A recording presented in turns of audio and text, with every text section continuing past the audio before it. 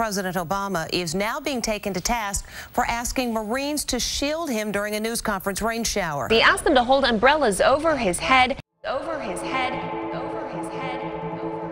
Check out the picture of the Marines holding the umbrella for President Obama as it rained, and the metaphor being, hey, they have him covered. Wouldn't it be nice if he had them covered the way they have him covered? He asked Marines for umbrellas. The president called in a couple of Marines for umbrella duty.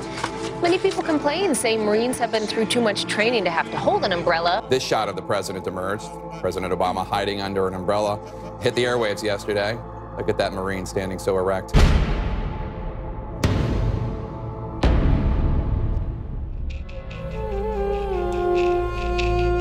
It was a symbolic moment today when the Marines came out and put the umbrella.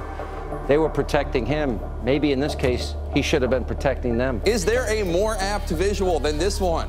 The disembodied arm of a U.S. Marine holding an umbrella over the head of our beleaguered commander-in-chief for him in the middle of a rainstorm. The Marines aren't supposed to do that because they can't properly salute. What is now being called Umbrella Gate. A blog Hot Air is demanding justice for the Marines. These guys aren't valets. I mean, I guess he could have held it himself, right? I don't know. Yes, bring forth the umbrellas unto me.